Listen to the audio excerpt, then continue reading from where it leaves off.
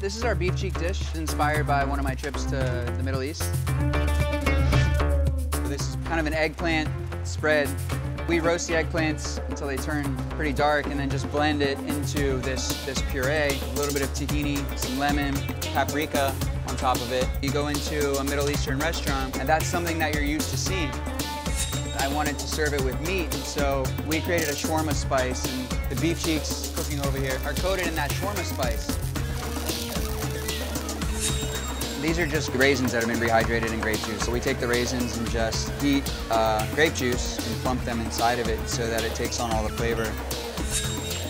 Just taking all those great flavors, adding textures to it.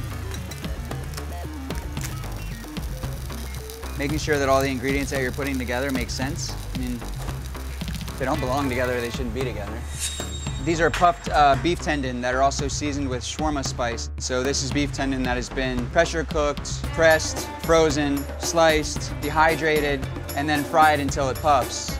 And then finishing it, with fresh coriander, cilantro. This is cilantro flowers. These come from the farmer's market, just there to kind of bring the dish together. We don't just throw herbs on the things just because it's garnishing it. We put herbs onto dishes so that they complement the dish. We've got our beef cheeks with shawarma spice. We've got our mutabal, or eggplant puree, hydrated raisins, puffed beef tendon with shawarma spice again, finished with some fresh coriander.